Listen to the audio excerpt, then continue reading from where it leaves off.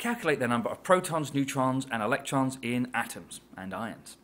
Well, if you look at the periodic table, chlorine, for example, has these two numbers. The top number, the big number, is the mass number. Now, it might not always be on the top, but the bigger number is always the mass number, and that's the number of protons and neutrons. So how comes that isn't an integer? Well, on the periodic table, it's a weighted average. And so if we were going to ask you how many protons, neutrons, and electrons, we'd have to give you the integer number of a specific isotope of the atom. The atomic number, that's the small number. That's the number of protons, and that's the same as the number of electrons if you're talking about an atom. And we'll see ions a little bit later. The small number is the number of electrons in an atom. The small number is the number of protons in an atom.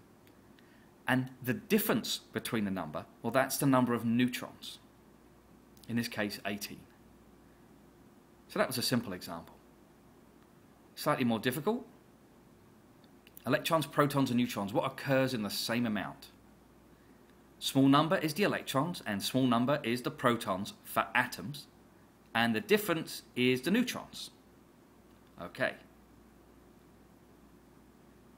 Small number is the electrons, small number is the protons. No, that's wrong. That's not an atom. That's an ion. See, it has a charge, S2-. That 2- means that two electrons, two negative electrons, all electrons are negative, have been added. So you have to include that in the number of electrons. The small number is always going to be the protons, though. And the difference is always going to be the number of neutrons.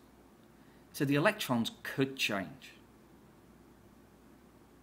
But the protons are always a small number, and the difference is always the neutrons. And finally, silicon-28 atom can theoretically become stable by gaining or losing 4 electrons. Let's fill in the table. So E, P, and N for electrons, protons, and neutrons. So the smaller number, the atomic number, is always the number of protons. And the difference in the numbers is always the number of neutrons for atoms or for ions. Now, if it's an atom, it has a neutral charge, so no charge is written, which means the number of electrons equals the number of protons to give it a neutral charge. Now that's 4-, it's gained 4 electrons, 4 negative electrons, so the charge is now 4-. But for 4+, you might think, oh, it's gained 4 protons. No. If you gain protons, you've changed the element. It won't be silicon anymore. And you can't gain protons in chemistry. In chemistry, we just mess about with the electrons. So we've lost 4 negative electrons. Now, losing negative makes something positive.